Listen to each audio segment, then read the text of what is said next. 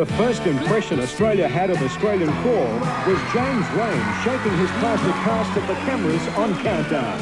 Although James is the focal point, the crawl is very much a band. He's in this box. I barely say, yeah, yeah. He's in this box.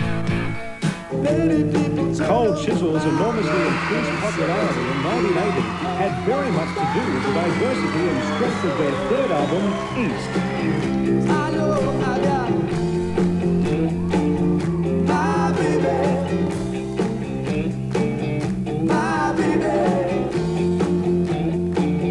my baby now.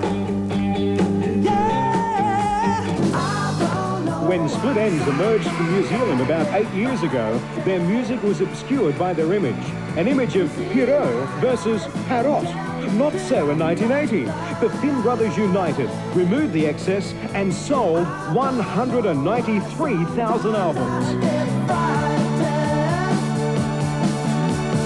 See my eyes, tell me you're not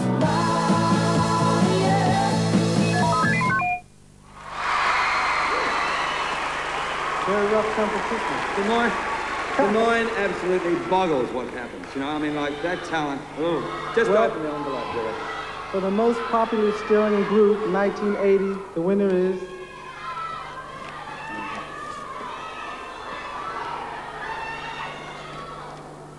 Cold Chisel.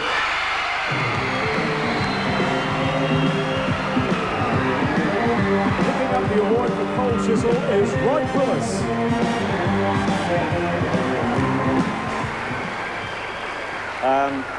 God. Thank you very, very much. Thank you, from Cold Chisel.